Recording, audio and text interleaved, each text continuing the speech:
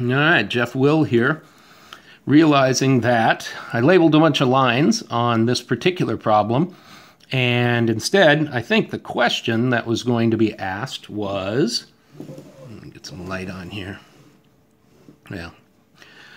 The forwarding unit. What does it take in? What does it put out? Well, coming from the OR instruction, our S is going to be 8. Our T is going to be a 2. Get that a little bit better there. It's an 8 and a 2. Remember, these are 5-bit signals. Okay. Then, forwarding unit here, store word does not write back. So this is going to be a 0, and it can never cause a hazard. The destination register here is actually ambiguous.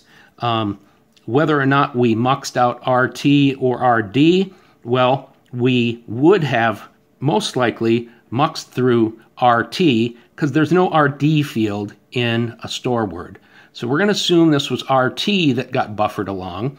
And in this case, our S is 14, RT is 10.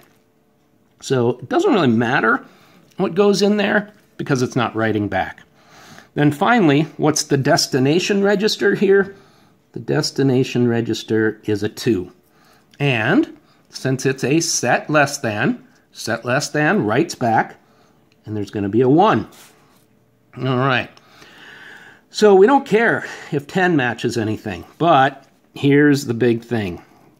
The alarm goes off because 2 and 2 are matching, and we indeed write back.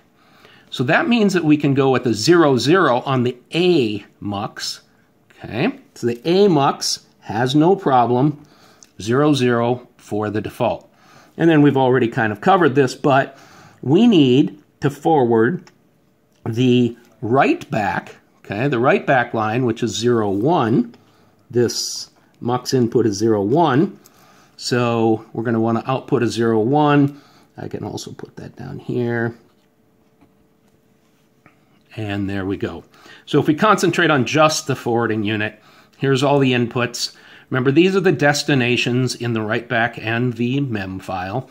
These are the arguments for the EX instruction.